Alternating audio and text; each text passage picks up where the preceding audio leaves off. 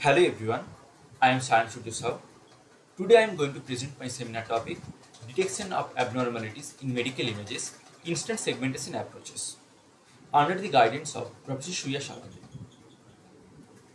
Generally, when patient got some headache or any problem with his head, he goes for checkup and doctor prescribes for MRI or CT scan. From the scan, this type of tomographic image is generated.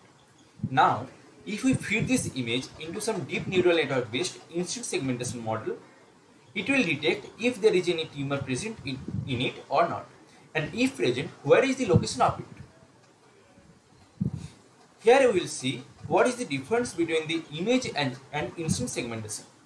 The left side of the image is depicting the image segmentation part and the right side is the instant segmentation part.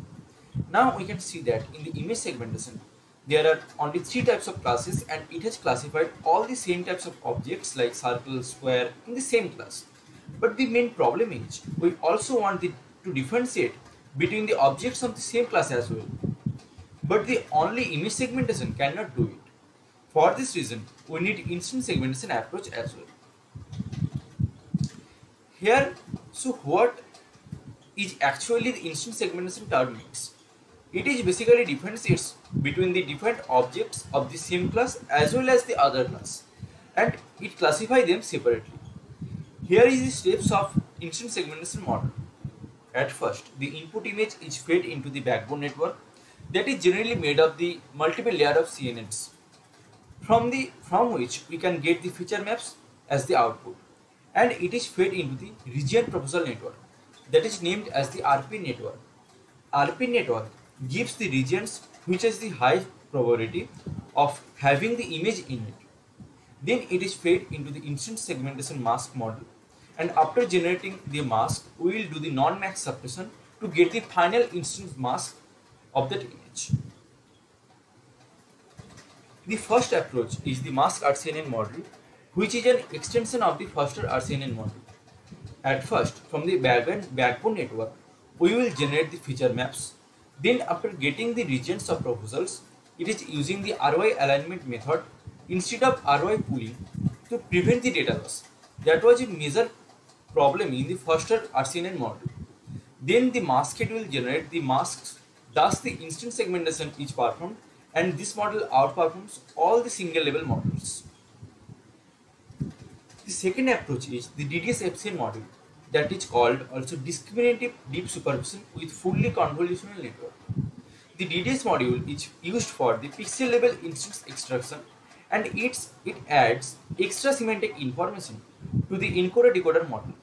The input image is at first will go into the decoder network, the encoder network, and then from each level of the encoder network, it will go into the decoder network as well. With the decoder network output and the extra semantic information is concatenated, and for that reason, the instant segmentation is being more accurate than the other methods. The third model is named as the segmenting objects by location or SOLO. It doesn't depending on the bounding box to generate the mask of the image. It is assuming that almost every object will have the different object center location and size. The input image is fed into the feature pyramid network and then the fully convolutional network. After that, the output is divided into 2 parallel branches. That one is the category branch and another is the mask branch. With the help of these 2 parallel branches, instant segmentation is performed, and it is less computationally efficient. So when there are too many objects in a particular location, if we using the bounding box approach for the instant segmentation method, that is the conventional method, there will be too many anchor boxes in the same area. This is actually the computationally less efficient, and due to the high number of anchor boxes, also we cannot do the classification properly. To remove this issue, we should focus on efficient one-step approaches which do not need the bounding boxes for the instant segmentation task. We will also try to build such type of efficient one-step instance model in future. So these are some of our references we have used for this seminar report. Thank you.